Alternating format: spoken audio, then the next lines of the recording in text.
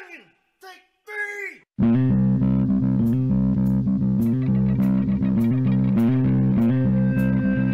Welcome to Crazy Town Podcast. I'm Jonas. And I'm TNT Dynamite, the explosive one. Let's crack into another one.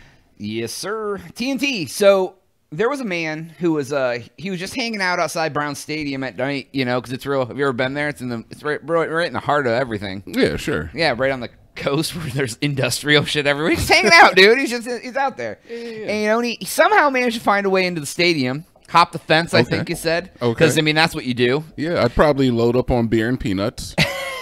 Yeah, he's in there just cooking, making hot dogs. And he somehow there is like a full-blown truck in there already. Full-blown. Full-blown. I love those. My favorite truck. Yeah, I mean, I hate when they're half-blown. Yeah. Underblown trucks, never. And the keys were in it, and the man decided to take it out and drive it around on the football field. Please tell me he did donuts on the field. He did. He did. He essentially donut. did donuts on the field. I mean, look it up. Bring it up on the computer. I'll bring it up. I mean, all right. It's not like he like reinvented the field out here, but he definitely damaged some stuff. Oh my God! I already have the pictures look at ready. That. Imagine that. Look how on the crazytown.com where you can see this on our YouTube channel. Oh, look at that. Yeah, that looks like a rivet. You got a little bit. Yeah, a little bit.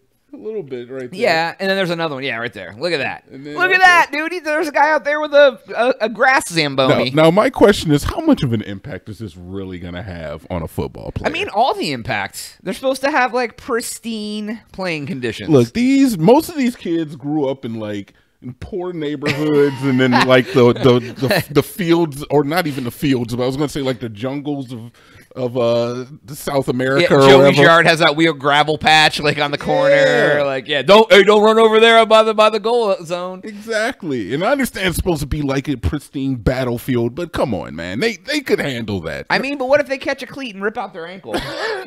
I mean, yes, I get it. But I feel like any football player looking at that is going to just be like, yeah, we got it. The NBA courts just got a board missing. Just one board. Honestly, I think that we should have them all just play on gravel. There's a circle in the hockey rink where you can like fish through, just open, just to fall into the ice. Yeah. Dude, I don't know. Yeah. Make it more treacherous. I mean, I've already told you that I want to have the PEDs legal sports leagues where they can do all the juicing they want. Yeah, but want people to let die. them play on a gravel field, bro. Let's make this Mutant League football. No, you just want everybody to be the Liver King out here. What the hell is the Liver King? Oh, Jonas don't know about the Liver King. I guess not. Oh no. Liver King is a health advice guy, I guess. Been telling people to eat a lot of liver, and it just found out that he was juicing.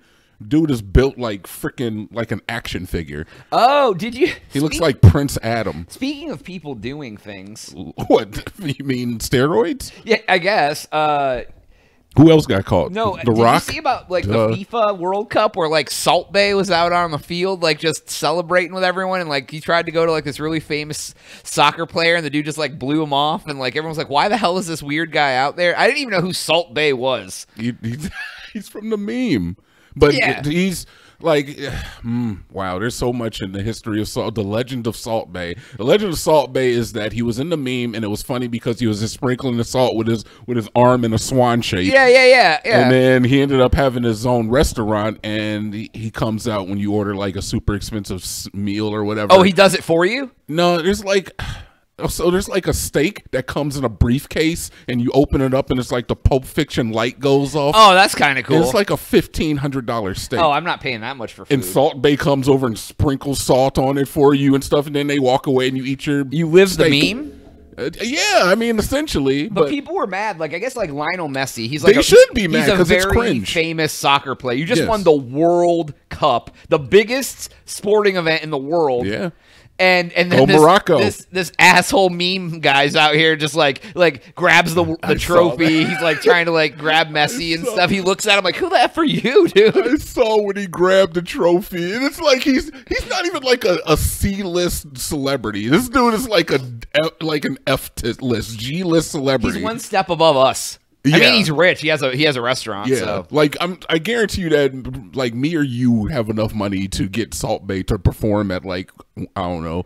Call him up, be like, hey, you want to come to the Crazy Town Bar Mitzvah? Yeah, like when we have Crazy Town Con. Yeah, when we have Crazy Town Con. When everybody who loves our it's a potluck, and he comes out and just salts everything. Yeah. Ew, a potluck with all the people that subscribe to our channel. Nothing against you guys. I don't like potlucks for people I know in real life. No, Jonas will try everything that you guys bring. Dude, okay. So Oh God. Are we going to potlucks, or are we waiting until the next episode? Because I can tell you some things about potlucks. No, I don't know why you're skipping over so much stuff. Oh, man, I like the fact that that Salt Bae was out there, though. I think it's good. It's good because it means that like internationally, internet personalities are getting a chance to hold these trophies. Yeah, man. FIFA was like, we shouldn't have let him out on the field. No, they realized the mistake. Dude, he was just like, I don't know. It's weird. I'm kind of surprised that nobody punched him. Yeah, because he has a very punchable face, and that's where it kind of he does. On top of him trespassing. If you don't know, you got to look up Salt Bae, which is like whatever. Why does he go by Salt Bae? Like because it was the meme. Because Bae's the whole like salt before anything else. That's what Bae stands for. Jonas. Man, you hurt my heart, man. Like, you used to know like 30% of the memes I brought up. Now it's like 0. I don't submerge myself in that sort of activity anymore. But yeah, that's what Bae stands for. It's before anyone else. That's why you call your Bae. Oh, I thought it was because of Bebe. No, it means because she's before anyone else. No, she's not. You hold her that close to your heart that she's before anyone else. Is she? It's an acronym. Oh, I love those. There used to be a game. What's that? That I used to play on computer way back when the internet was new, and it was called Acrophobia. It was actually a super fun game, and it was kind of like a I don't know. It was live. I'm trying to think if you downloaded an app or not to play it, or like it would have been a computer program back then. For all you old fogies, it was off. But you download, and like what it would do is there was a whole bunch of people in a room. It was almost like not like Battle Royale, but I guess because you're not fighting. But it would pop up like letters on the screen, and then you would have to like everyone would create an acronym for that thing. It's like a learning game. No. It would just list like SK. I would say it would be like skid or whatever, and everyone would like create their own acronym, and it could be dirty, it could be whatever, and then everyone in the game would vote for the best ones. It's Cards Against Humanity. Kind of, but it wasn't. I don't think you could be completely filthy, was it? Because you know how like in the old internet, not everyone just was like FF N-word. You know, like how the internet goes now. But I mean, but yes, you could. But no, it was a fun game because it was like competitive, like come up with be witty, and I like that. I like come up with be witty games. All right, I thought it was like a learning game. No, I don't learn. Like, what's an acronym for this? So it's like no. In fact, it's closer to like what's the game Jackbox? It's a kind of, yeah, kind of like. But this was in like '98. All right, date myself. I remember Arachnophobia with John Goodman. Oh yeah, and then Eight-Legged Freaks with David Arquette. Is John Goodman still alive? I think he is. Oh, let me Google that. I think John Goodman is still alive. The good man is alive? I'll Google it right now. Are you? I'm going to. All right. Is John Goodman dead? Make sure you do the negative one. Is John Goodman dead? Oh yeah, I spelled good man. I'm not typing it all in. He is John Goodman. Scroll down. Go to his wiki. Okay. What does it say? Born. Yep. Years active, present. He's not dead. He is still alive, He's man. Kicking it, dude. He's still alive. He even survived the Roseanne controversy. Look at that picture of him. Oh my God. Look at that one. Go up. Right. That one. Compare him from like.